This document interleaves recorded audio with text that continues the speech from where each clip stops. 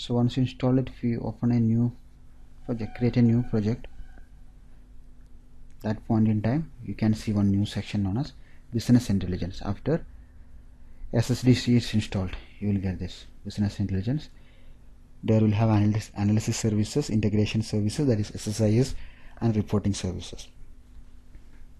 Yeah. So you need to create a new report server project. Yeah. After it's installed it, so you can have two types, either report server project wizard, that will use a wizard to develop the report, that will be easier to begin with. And if you are familiar with report creation in Visual Studio using SSR, then you can use the report server project. It won't be using a wizard. You need to add the items separately. So I am going ahead with the wizard first. Give me a name, sample SSRS report 2.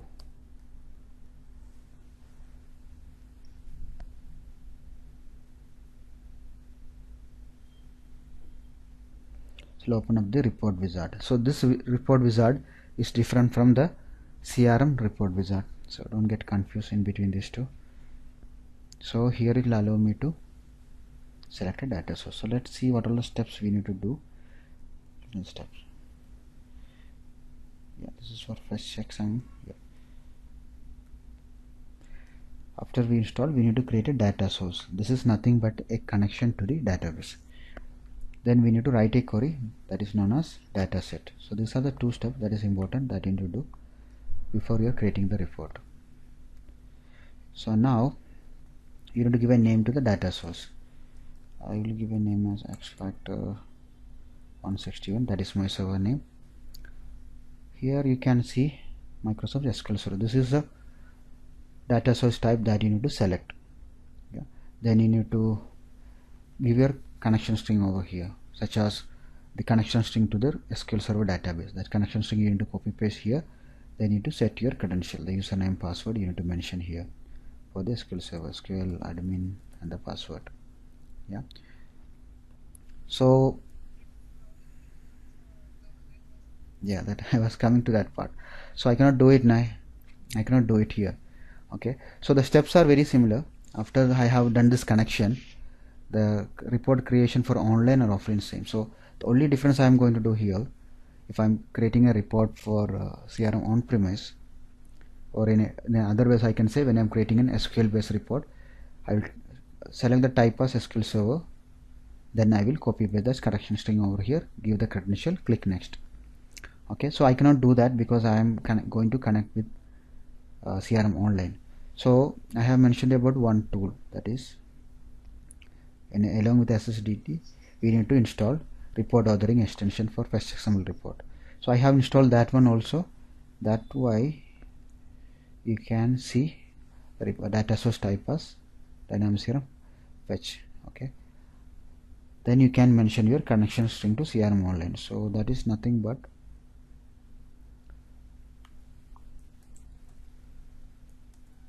the link to your CRM organization. Click credential, then you need to mention your credential.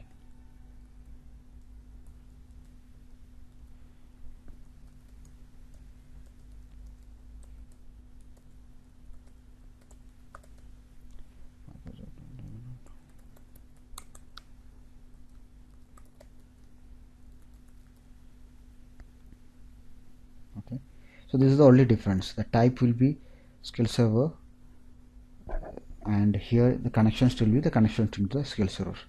In between, FetchXML query and normal SQL Server report. The rest of the steps are same once you have created the data source. Click next. If there is any error in the connection, it won't go ahead from here. It will show the error itself here itself. That is the advantage of using report wizard, because if you are directly creating a report as a report project, then finding this connection error, everything would be difficult. It will show the error only at the end. So first time try with the wizard. Okay, it's get connected. Now the things are easy. Now you need to design the query. That is nothing but a data source. I'm going to create a FetchXML report first. Okay, the rest of the steps are similar. I'm that is, I will use a sample FetchXML query I have here. Okay, so if you ask me how you'll generate this FetchXML query, that is pretty simple. If you know how to write it, then you can write it. Otherwise, you can use CRM's help for it. So advanced find is very useful in that way. What you need to do is, you need to generate a query using your advanced find. Then advanced find is giving you an option to download that FetchXML query. You can download it and you can use it.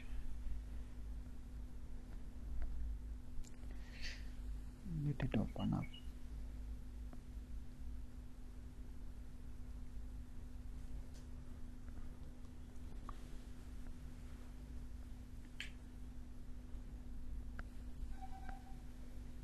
So while it open up, I will explain this query.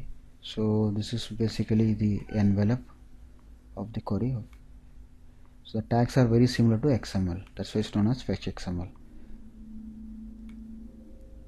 You will mention the entity name. This is the entity tag. So this report is for account. Then we have the attribute names: name, account ID, address, state, province, address of city, account number. Then you'll do the ordering of it.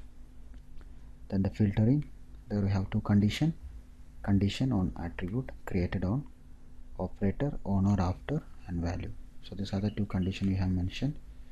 So this query is equivalent to select name, comma, account ID, comma, state, province, comma, city, comma, account number from account table, order by name in descending order, where created on or after this date, and created on is on or before this date.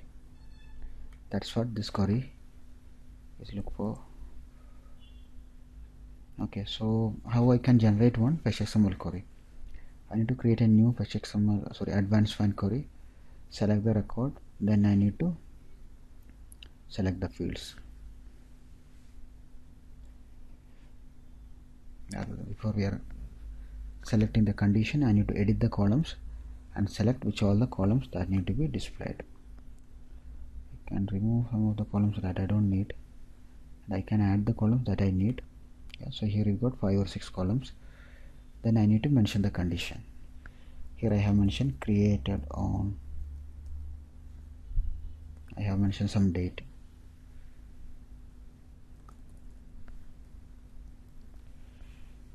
On or before, on or after, on or before September 7, on or after. I'm just selecting some random date. Then you click result, showing some record. Good. Then you have an option, download FetchXML. To download one XML file to your system,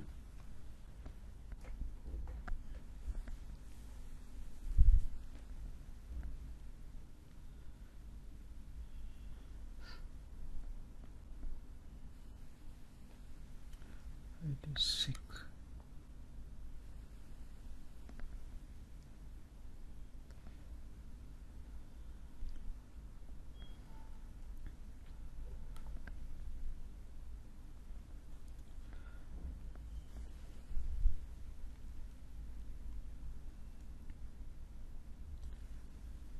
Then there you get the query expression. Yeah, I'm going to select this one. Then we'll go back to Visual Studio, copy paste that query string over here. You can even use a query builder where you'll get the, or you can type the queries and you can run and you can see the result. Yeah, so like that you can build your query. You don't even need to go to CRM not to see the record. You can test it here itself. Okay, so we designed the query. Then click next.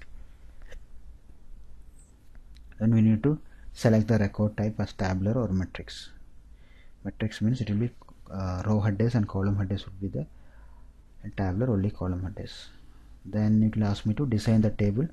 So we have three stages here. The page, that is here in the picture you can see these are three pages. So where I need to add this column into, I can add all this to one page, or I can group them, or I can add it to one page all details. So I'm going to use the third one, account number, account code value, and add to details. So it will come like this. So I can group them if I want to group them based on anything. Using account ID, for example, I can group them as well. Okay, click next. So it will ask me to choose the table style. We have got multiple styles.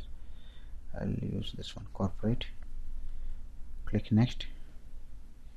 So here it will ask me to choose the deployment location. So this is mainly for SSRS reporting for on-premise.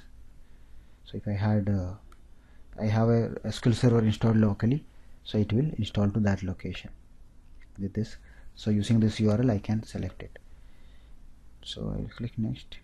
So it will show you the summary of my report, connection string, the report type, the layout type, everything will be shown. Also it will display me the query. I can click on preview report, and also I need to mention a name, sample fetch account report FetchXML. Yeah, I click finish.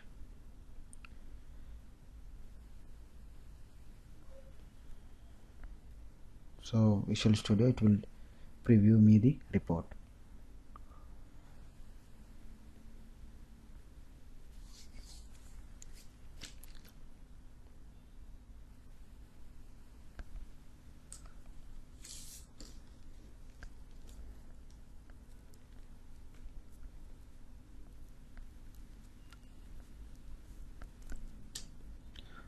Okay, so it is grouped based on account name.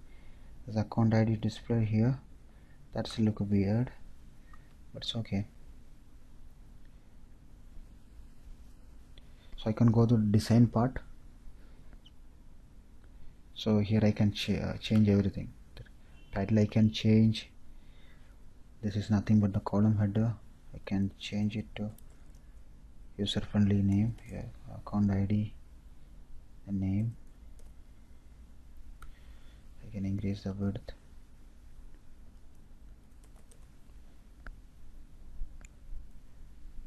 On the code.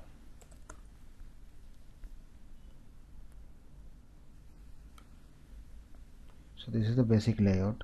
Since you are using this the wizard, you don't need to touch the basic thing. Otherwise you need to do all this design by yourself. Account number, and these are the values mentioned. So if you click on any of these values, you see that it will show you all the values. So now you need to play around here a little bit. So once you have used the wizard, the system gave you everything. You created one sample SSRS report, a solution basically. Then you got a project with the name sample SSRS report 2. There you will get the shared data sources and data sets. Then the report, this is the one you have created. So you can right click on this report, add more reports. The report wizard will open up again. Again you can create, or you can create as add new item. There you can add a report wizard, a report. For example, I'm going to add report 3.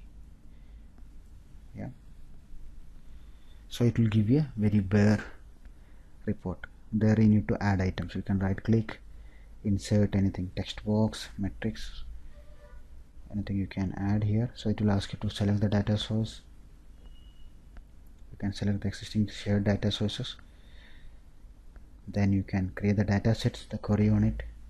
Then you can start running it. Like that you can do. But here once you have used the wizard, everything, yeah, you can see the data set that you have created using the query, the data source you have created, everything is here. Once you preview it, you can see the updated one.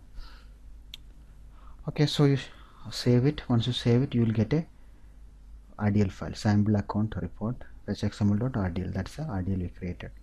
So now we have created the report, and if you are once you are happy with it, you need to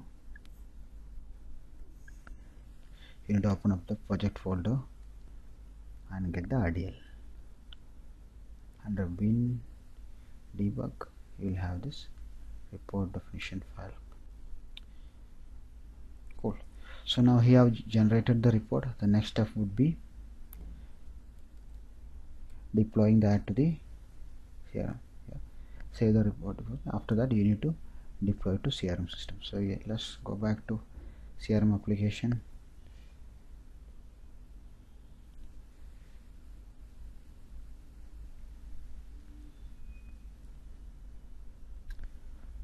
Go to sales reports,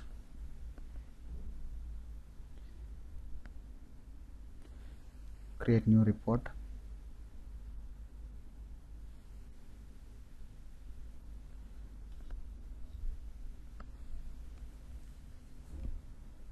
Yeah, so then here you need to select the report type as existing file and browse the RDL file from the report project.